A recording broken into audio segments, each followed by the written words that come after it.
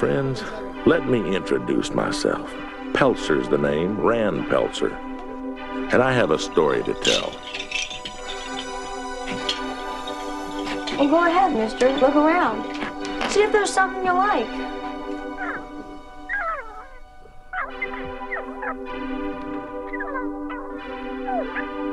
What is that?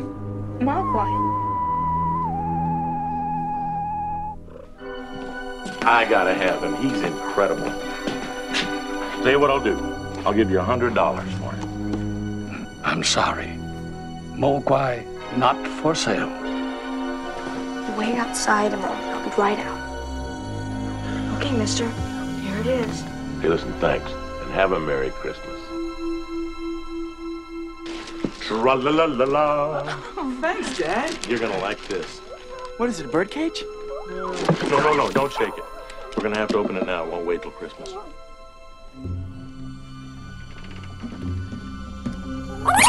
Oh, what is it?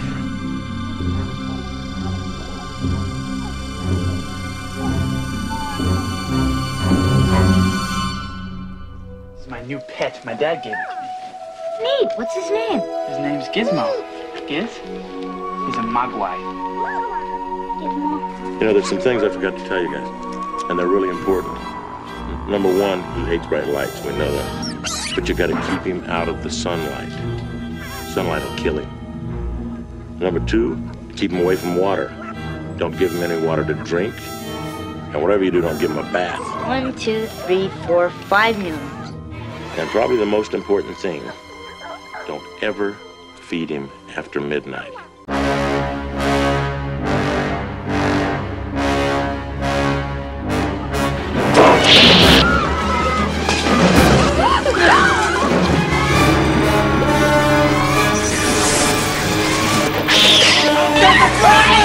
There's a real gremlin in my kill! You are not ready.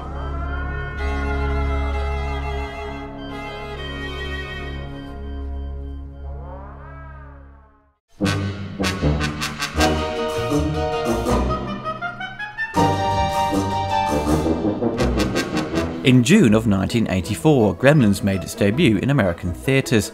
It was Joe Dante's first big studio feature. He had come to many people's attention through his work on The Howling, which he directed in 1981. But Joe began his career working for Roger Corman. He started out cutting movies and trailers, and got his first chance to direct on the Jaws ripoff Piranha.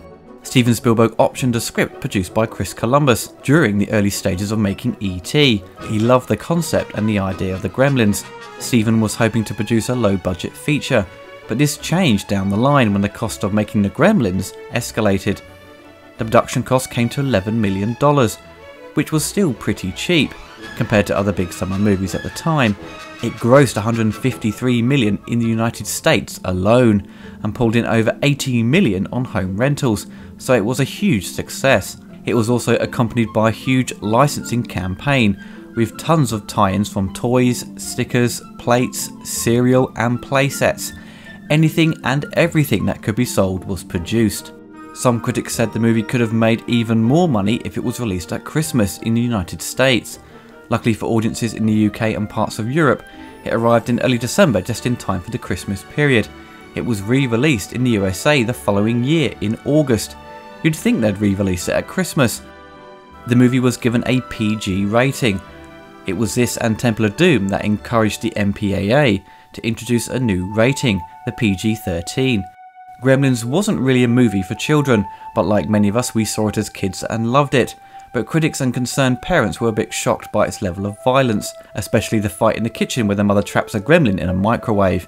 Many felt it might encourage many idiotic kids to do the same to their pets, which I don't believe ever happened, but the new rating was much needed. Chris Columbus' original draft wasn't really intended to be made into a film, but it was a sample script to be shopped around to studios. Chris had always wanted to write a horror, and his first draft was very violent and had less focus on comedy. In the original script, Gizmo turned into Stripe, the mother gets decapitated and the gremlins eat the dog. It went through about 8 drafts before they finally settled on the one they intended to shoot. Even in the final draft, Gizmo still turned into Stripe, but but Spielberg felt Gizmo was far too cute and wanted him to survive and help Billy at the end, so they had to quickly change things around to fit the new middle and end. You may notice once the Gremlins come into play, there aren't many more close-up shots of Gizmo. They just rely on the small puppet throughout the film, which wasn't really as well animated as the rest. The film was shot around the Warner Brothers backlot for the Chinatown scenes, and a number of streets later on in the film, but the Universal lot was used for most of the town of Kingston Falls. I'm sure many of you will recognise it from Back to the Future.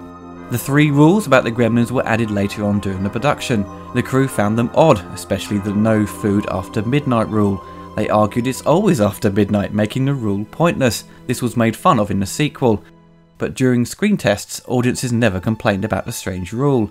Many of the sets featuring scenes with the Gremlins had to be built about 3 or 4 foot off the ground, so the team of puppeteers could work the Gremlins and Gizmo. Joe Dante saw the film as It's a Wonderful Life meets Alfred Hitchcock's The Birds. They wanted the town to look a bit like a set, capturing those classic films. So if you think it looks a bit set-bound and doesn't look that real, it's done on purpose. Gremlins has a very large cast of actors, many with smaller roles, and the movie really focuses around Billy and Kate. There are a number of cameos from Steven Spielberg, who drives past wearing a cast on his leg, composer Jerry Goldsmith, and the famous Warner Brothers animator Chuck Jones. Zach Galligan plays Billy Peltzer. This was Zach's first feature film, and I don't think he made any movies that were as popular as Gremlins and its sequel, but he always maintained a steady output of work, and for some reason he never ages. He still looks the same. Billy works as a cashier at his local bank, but seems far more interested in comic books and pursuing a career in being an artist. In a deleted scene he goes through some of this. He also has a crush on his co-worker Kate. Phoebe Cates plays Kate, who works with Billy at the bank. I'm sure many lads had a crush on her after seeing her in Fast Times at Ridgemont High. Her character does not celebrate Christmas after a shocking incident during the season when she was a child. Hoyt Axton plays Randall Peltzer. Before he started acting he was a famous country singer, and unfortunately passed away in 1999. He plays an inventor who is always struggling to sell his latest creations. His house is littered with his gadgets. Most of them only work for about 2 weeks before becoming faulty. That's a lot of juice on one orange. Frances Lee McCain stars as Lynn Peltzer, the mother of Billy. Lynn has appeared in many films and TV shows, popping up in Back to the Future, Stand By Me and Scream. She is a woman you don't want to mess with in the kitchen. Corey Feldman plays Pete, who often hangs out with Billy. Pete is a bit of a clumsy kid and unfortunately is the one who spills the water on Gizmo. Corey made a good impression on Steven Spielberg, which led to him being cast in The Goonies. Polly Holliday plays Mrs. Deagle, who is basically Scrooge. She has ties to the bank and has been coming down hard on those who are struggling with their debts, and refuses to let up even during the Christmas period. Basically, she's an evil bitch. Judge Reinhold plays Gerard Hopkins, Billy's supervisor at the bank. He is a bit of an 80s yuppie. He's all about getting to the top quickly and making loads of money. He's only in the movie for a short while and then just disappears, as the rest of his role was left on the cutting room floor. The extra scenes with him are featured on the DVD's deleted scenes, where Billy and Kate discover Mrs. Deagle is forcing the bank to foreclose on all the outstanding mortgages in order to sell the land to a chemical plant. And later, when the Gremlins attack the town, Gerard locks himself up in the bank safe and has gone a bit mad. Dick Miller plays Murray Futterman, who is a very right-wing conservative. He doesn't like anything foreign or stuff made outside America. He tells myths and stories of gremlins on when they were used during World War II to destroy the inner workings of planes and such. Dick Miller, I think, has made a cameo or been given a small role in all of Joe Dante's films, minus 1 or 2. And finally, last but not least, Key Luke plays Mr. Wing, the owner of the antique store that owns the Mogwai. Key started out his career designing movie posters and moved into acting in the mid-30s, and was called upon to play Chinese actors in many movies and TV shows, even providing the voice of Mr. Han in Enter the Dragon. He unfortunately passed away in 1991, just a year after working on Gremlins 2. The movie opens with the return of the classic Warner Brothers logo. For years it had been the Time Warner Communications design of red and black or just black and white. The story begins in Chinatown, where inventor Randall Peltzer provides a short narration which actually was an afterthought and not in the shooting script. He is looking for an interesting gift for his son Billy. He's taken to an antique store and encounters a Mogwai. He wants to buy the creature, but the owner refuses to sell it, telling the inventor that looking after a Mogwai comes with great responsibility, and he can't sell the Mogwai at any price. His grandson tells Randall to wait outside. The family needs the cash and he sells the Mogwai to Randall, but as he leaves he tells them the strict rules that come when owning a Mogwai. Never expose it to bright light, especially sunlight, it will kill him. Never get it wet, and most important of all, never ever feed him after midnight. Randall returns to his hometown of Kingston Falls. Being an inventor, Randall calls the Mogwai Gizmo and gives it to his son Billy as an early Christmas present. Billy loves Gizmo and it is introduced to his young friend Pete, who accidentally spills water on him, resulting in 5 new ones. But these new ones are not as cute or as kind as Gizmo. They torment the dog and bully Gizmo. Billy tells his dad about the new Mogwai and Randall sees it as a business opportunity, the perfect gift for children. Billy takes one of the new Mogwais to his former science teacher and they run some tests. However, these new Mogwai are devious. One swipes a sandwich left out by the science teacher and the others trick Billy into feeding them after midnight, after they have cut the power cable on his alarm clock. The next morning all the new Mogwais have cocooned themselves in their eggs, which begin wobbling as the Mogwais change rapidly. All of them hatch at the same time and Gizmo hides, watching in horror as he sees the evil gremlins emerge and begin to cause chaos.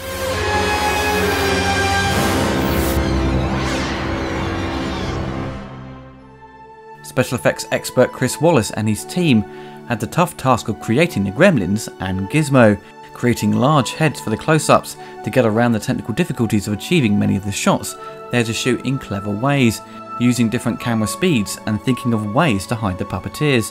Joe Dante cleverly hides the look of the gremlins until the big reveal in the kitchen, where you see them perfectly fully animated.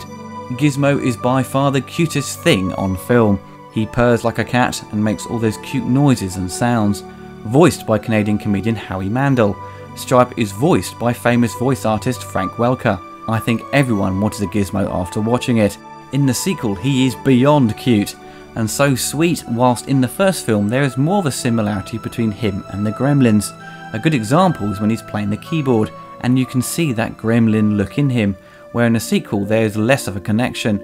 Gizmo couldn't walk in the film and they always shot around it. Even in the sequel I don't think they managed to visualise that effect.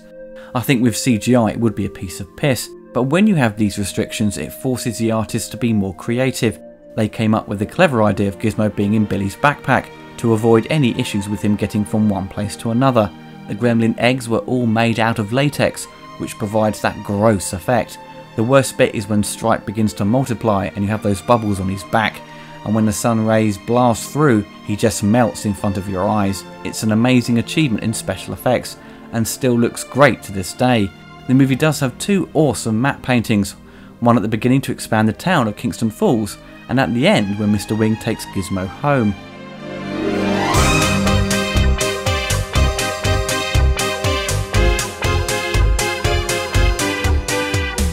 The legendary Jerry Goldsmith pulls out another triumphant score. In typical Jerry fashion he incorporates synthesizers with a full-scale orchestra. The Gremlins rag, which is the main theme for the Little Monsters, is very catchy and memorable. It kicks in when they smash into Mr. Futterman's house with his plough. My favourite pieces of music throughout the film is the theme tune for Gizmo, which is very emotional, and I love the creepy theme for the Gremlins, which sounds like Jerry has sampled the sound of a pissed off cat. I was never a fan of the Mrs. Deagle theme tune, it's a bit too wacky for me. It works okay in the film, but as part of the score it's a track I often skip. All of the upbeat and positive music, like the opening theme for the film, sounds a lot like John Williams. It's like Jerry is doing a nice tribute to his style of composing. His work was poorly released at the time on LP, with his work only appearing on side 2. Side 1 had a splattering of pop music that featured throughout the film, but many of the people picking up the soundtrack just wanted Jerry's work, and it wasn't released until 2011. Film Score Monthly released a 2-disc set of Jerry's complete work on Gremlins, and it's still available for $25. Get it while you can. There was a Gremlins game produced for the Atari 2600 that was very basic. It was just you playing as Billy, or maybe his dad, as you move back and forth trying to catch loads of Mogwai. Painfully dull even in 1984. Apparently released in limited numbers, and if you have a boxed copy it should be quite valuable. For Atari's more modern games console, the 5200, the game was delayed for 2 years down to Atari sorting out its finances and management after the video game crash. The game was apparently one of the last released for the 5200. You play as Billy and your goal is to gather up all the loose mogwai running around the screen and return them to their pen. Definitely a major improvement over the dreadful 2600 game. In 1985 a text-based adventure was released for the Spectrum, Atari Electron, BBC Micro and Commodore 64, produced by AdventureSoft. This is a typical text-based game. At the top of the screen there is a graphic, often partially animated, that shows the scene. In the lower part of the screen the player gets a text description of things he sees, indicating items you can interact with. It's an odd choice to go with this type of game. To be honest, if you want a decent Gremlins game, play number 2 on the NES, which is a fantastic top-down platformer. After many failed attempts to get a sequel off the ground, Warner Brothers returned to Joe Dante and asked him would he do a follow-up. Joe would only do it if he had full control, and the studio agreed with this, which is very rare for them to do. I will discuss Gremlins 2 in more detail in future, but it's a mad take on a sequel. It's a complete stand-up of the first film and makes fun of sequels in general, and satirises everything that people loved about the original. Its direction feels very much like Texas Chainsaw Massacre 2, which was radically different to the 70s classic. Joe Dante actually prefers the sequel, but the movie certainly divided audiences and fans. I think it gets better with repeated viewing, and the special effects by Rick Baker and his team are incredible. There has been talk of a remake for years, but nothing has materialised. British Telecom produced an advert featuring the Gremlins a few years back about IT support. The Gremlins come in and mess with all the computers. It's all done with puppets, and the FX team managed to keep them close to the original 1984 design. It was a great surprise seeing this on TV. Gremlins is certainly one of the movies I've lumped into my yearly Christmas viewing list.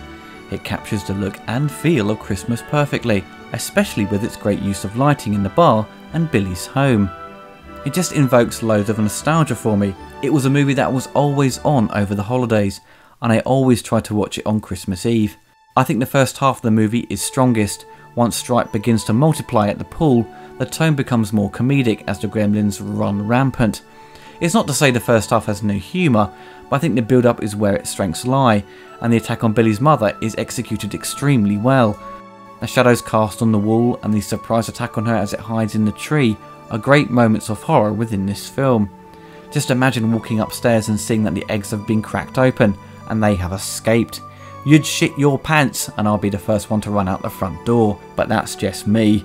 Billy's mother in the film is hard as nails and doesn't take shit from the Gremlins. She will defend her kitchen. The movie doesn't play on women calling for help. They are strong characters, which I think is fantastic and makes a refreshing change, especially for a movie dealing with horror elements. Many felt Kate's speech, which was always in the script, wouldn't be in the final cut, as the studio kept bugging Spielberg to cut the scene.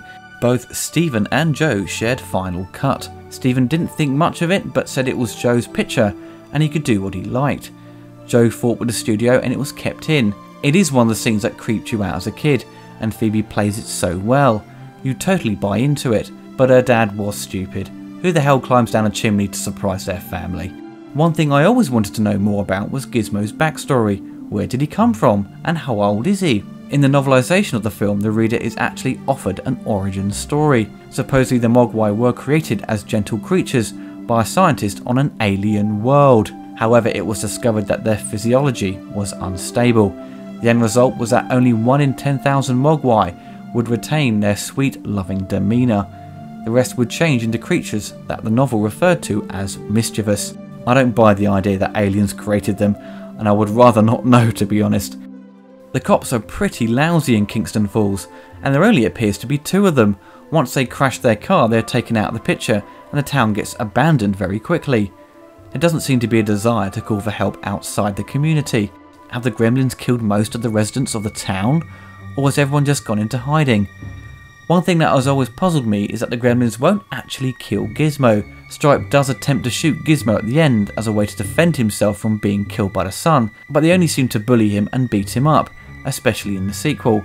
I suppose he is still family despite them not liking him. With the changes made to the script and Gizmo's part in the finale, it does suffer the problem of what else can you do with him. He's just a cuddly sweet furball. He can't speak that much or offer advice, so I think he is always pushed aside so the film can focus on the Gremlins, which is kind of what you paid to see. The fight between Billy and Stripe could have been a total disaster. Fighting a small creature could have been laughable to see on screen, but they take it seriously. with Billy getting a ball fired in his back. Oh, I felt that. Then an arrow to his arm, then Stripe charges at Billy with a chainsaw. Every attack on Billy gets more and more dangerous. The humour is great throughout. It's not in your face but very subtle with its execution. What I find funniest are the silly noises the Gremlins make, where one is in the bin spitting out letters.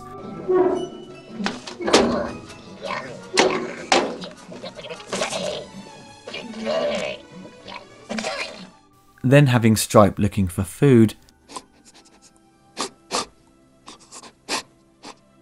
Yum.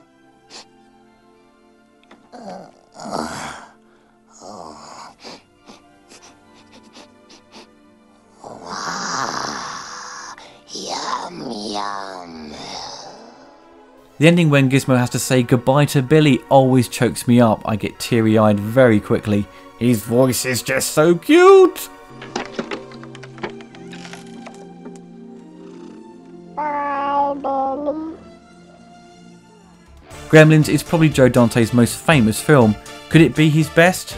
It could be. He has done so many great flicks throughout the 80s and 90s. I love Inner Space, The Burbs, Matinee, heck, even Gremlins 2.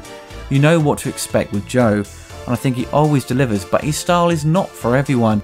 Sometimes you do have to have a fondness for 50s B movies, and to have a good knowledge of what he is trying to homage in some of his feature films. I hope you all still enjoy Gremlins as much as I do, and include it in your yearly Christmas viewing. I've never had any problems with this film. It has some flaws here and there, but that doesn't at all distract from its quality. So if your air conditioner goes on the fritz, your washing machine blows up, or your DVD player conks out, before you call the repairman, turn on all the lights, check all the closets and cupboards, look under all the beds, because you never can tell. There just might be a gremlin in your house.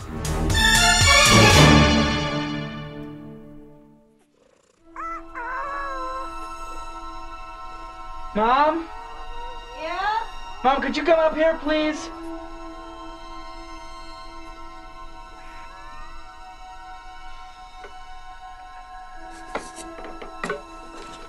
What are they? Well, they're the Mogwai, I guess. Except for Gizmo. Did you get them wet or something? No? Did you feed them after midnight? Well, I gave them some chicken. But I made sure that it... No, wait a minute. I made sure.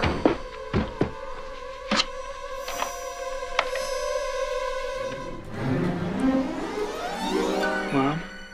What's going on here?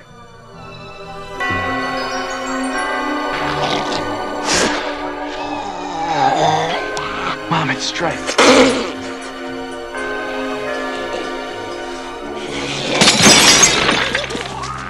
Gremlins, huh? Little monsters. Right. Hundreds of them. Well, I'm not sure. Maybe thousands. Wow. Look, I know it sounds crazy. I know it does. But in a matter of hours, this town is going to be turned into a major disaster area. Now you have got to warn people. You think this kid is drunk, Brent? No, you are, huh?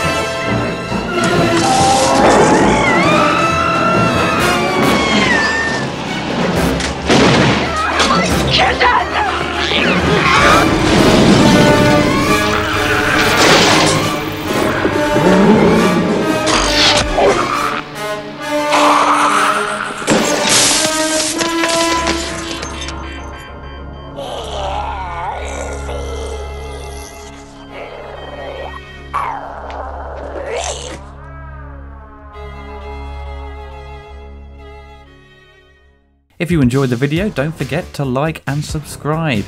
You can find more retrospective reviews by clicking on these videos. If you want to watch my upcoming reviews early before they go live on YouTube, you can support me through Patreon. Don't forget the poster designed by my talented artist Peter Bruce, celebrating 100 retrospectives, is still available to purchase. We ship worldwide and postage is affordable.